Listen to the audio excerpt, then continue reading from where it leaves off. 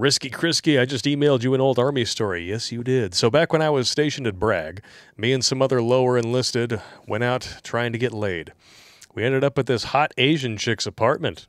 I approve of this decision. All right. My buddies were shit-faced, so I knew I had the best chance with her. Last thing I remember, her old mom, who looked like the old Asian lady impression from Mad TV, brought out shots of tequila.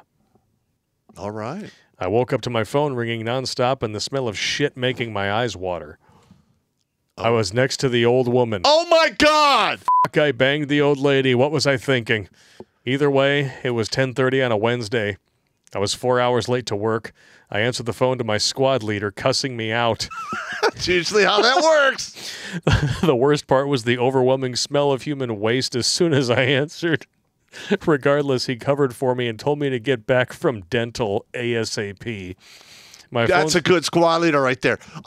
Listen, I've done that exact same thing, but I smoked the living dog shit out of anyone I had to lie for to cover up. Oh, no, there's more. My phone still had a bunch of missed calls and texts. I opened the messages. No. In my blackout stupor, I apparently thought it would be comical to send pictures of me fisting this woman's ass saying, "Bet you wish you were me." The smell was from my unwashed hands being so close to my face when I answered the phone.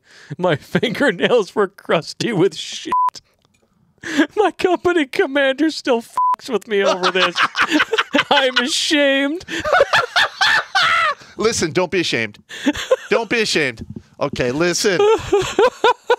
Listen, the 82nd, they do some crazy ass shit. Okay, it's just the way it is. As soon as I hear the story back at Fort Bragg, I know this is going to a crazy place because crazy shit happens at Fort Bragg and the surrounding counties. Oh my God. Just so you know. I'm fucking dying. I think this dude just won the night. It wasn't the grossest story, but I can actually believe that. I can actually believe this one. Especially like I spent time at Fort Bragg. Like when you watch Lord of the Rings, and you see the armies of the orcs that are approaching Helm's Deep.